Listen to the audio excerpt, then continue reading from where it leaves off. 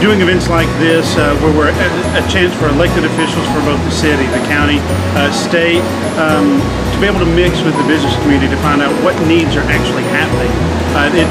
Events like this are invaluable, so that as we're working to make our city and county a better place to live and work and raise your families, these events help us greatly because it's able to help us give direction for where we need to be taking our community. No, it's really important for us in elected office, because I remember Fred Thompson, who was a great U.S. Senator, and he was a friend of mine. He's passed away, but he used to say, I'm going to pass laws and we'll come home and live under them.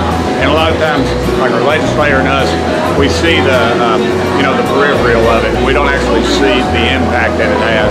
And folks, I was just talking to a fella, and he gave me his card and told me he'd like to talk to me about some things. So they don't have to make an appointment. I think it's good for folks that pay my salary to see me out in the public too. So it's just a great interaction.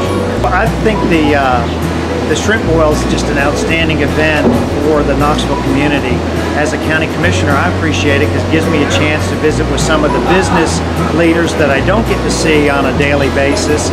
Plus, it's just a very relaxed atmosphere, and everybody just has fun, and it's just a great opportunity to be able to visit with people that you don't get to see every day. Again, like I said, in a very relaxed atmosphere. And it's just, they always do a great job at the chamber.